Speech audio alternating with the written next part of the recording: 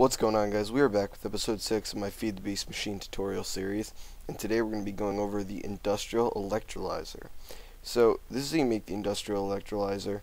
It takes 4 refined iron, 1 in each corner, 2 advanced circuits, 1 on the left and 1 on the right of the very center.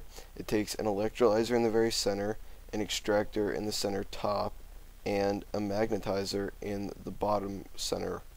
So the industrial electrolyzer, unlike most of the things that I've already showed you, is not a multi-block build.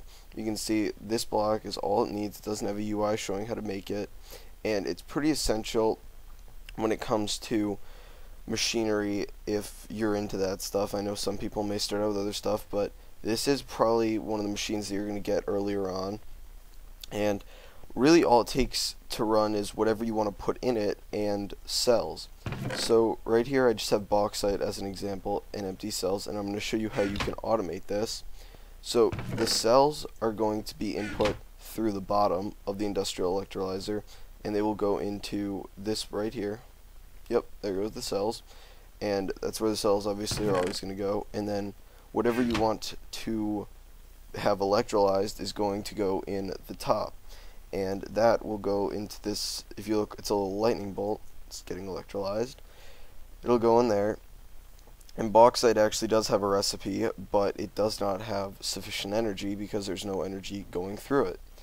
And if there was, it would output stuff right into the top here, and then it could get pulled out any of the other sides. So now if we come over here, I'll show you guys how to power the industrial electrolyzer. I have my same setup as always. I have 3 ultimate hybrids going to an MFSU.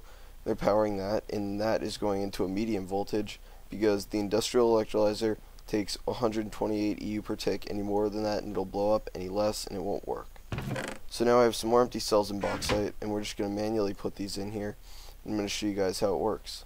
So you can see there it took 12 bauxite and 8 empty cells, and it does take a little bit to work, but it's going, and eventually it will finish, output a recipe into the top, and if we really wanted to, we could pump it out the top.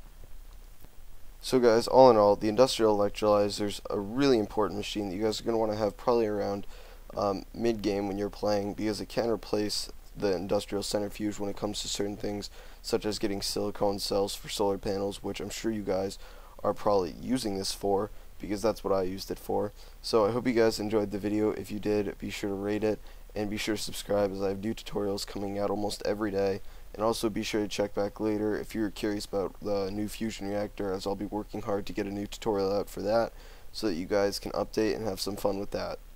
So be sure to post in the comments if you have anything that you want me to do next episode. If not, we'll see what I'm going to do. I actually don't know yet. Only time will tell. See you guys later.